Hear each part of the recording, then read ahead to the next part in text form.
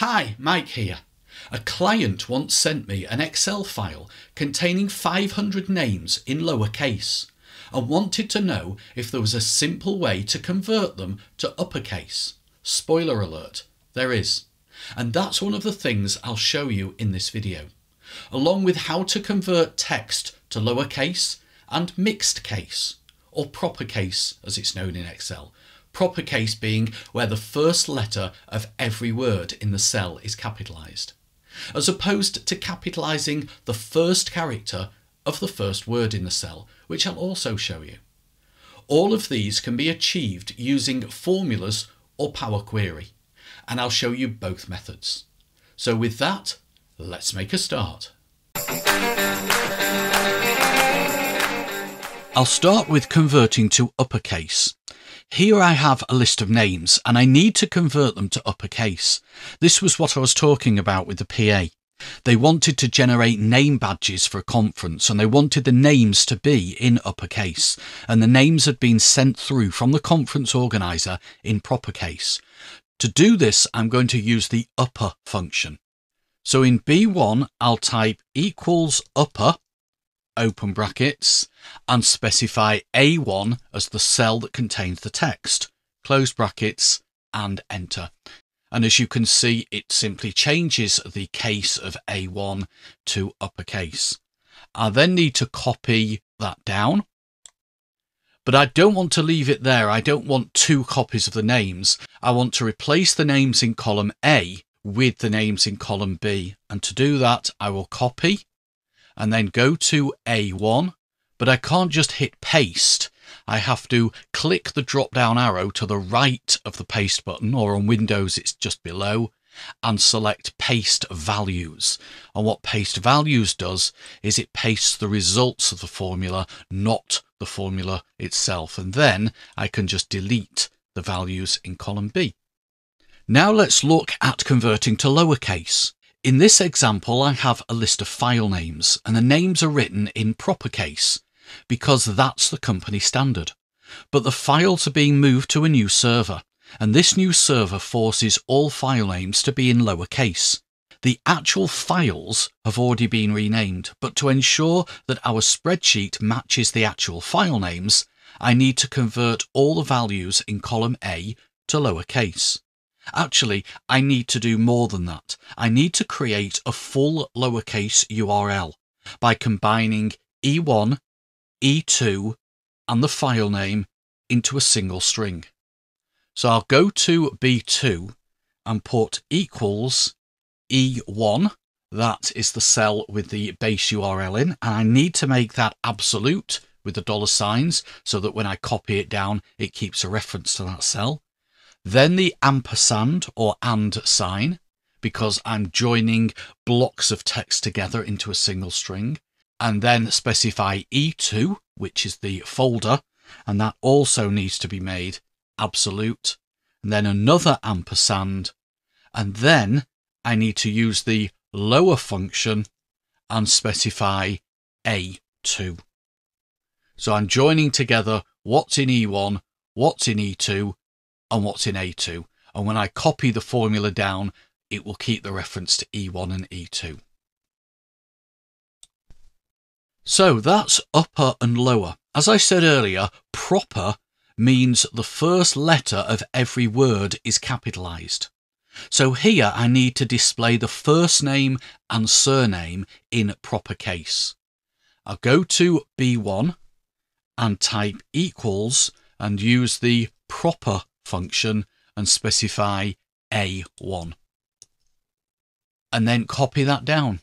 And you can see that what I've got in column B is the first name and surname with the first letter capitalised. And then I can copy that and paste values to replace what's in column A with what's in column B and delete column B. Let's get adventurous. I want to capitalise only the first letter of the entire string, rather than the first letter of each word. So the formula that I've used here, you can see at the bottom of the screen. What does it do? Well, the first bit left A2, 1, That extracts the first letter of the text in A2. Upper left A21 converts the first letter to uppercase. The mid function extracts the rest of the text starting from the second character, and the lower function that is wrapped around the mid function converts the rest of that text to lowercase. And finally, the ampersand operator concatenates or joins together the uppercase first letter and the lowercase rest of text. So using Excel's functions is one way to do it. Another way is to use Power Query. I'm using Excel on the Mac here. Either way, I need to take data from a table or range of cells on this file and manipulate it.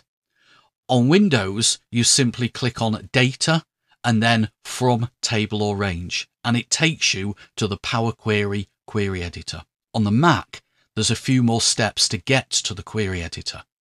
Click on Data and click on Get Data. Then click on Excel Workbook because that's where the data's coming from. Click on Browse. And I need to select the file that I'm actually in and click Get Data. Then click Next. And it lists all the worksheets in this file. Select, in this example, the Power Query sheet and click Transform Data. Another option you have, if you don't want to go through all of those steps, is to use Suat Ozgor's awesome free More Query add-in, which gives you this extra menu option and mimics the Windows version of Excel. I'll put a link in the description to the add-in. However you do it, once you're in the query editor, converting text to uppercase, lowercase or propercase is quite straightforward, and it's the same commands on Windows and Mac. I'll just maximize the query editor. Before I do the conversion, you'll notice that Power Query doesn't recognize file name as a column heading. So what I need to do there is click the current heading, column 1, and go to Transform, Use First Row as Headers. And now what was on the first row of data is being treated as a header. Whether you need to do that step depends on your data. To convert the case of the text, select the column by just clicking the heading, go to Transform, click on Format, and there you have lowercase, uppercase, and capitalize each word, which is proper case. I won't demo those as they're straightforward. What I will demo is how to convert the text so that only the first letter of the word of the entire entry is capitalized.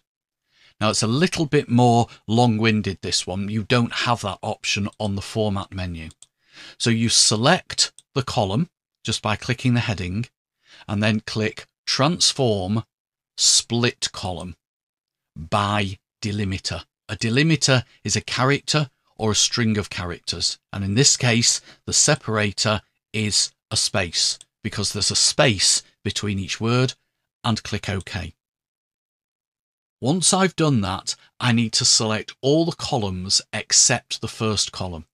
So I click on the heading of the second column, that's the first column I want selected, hold down the Shift key, and keeping it held down, click on the last column heading.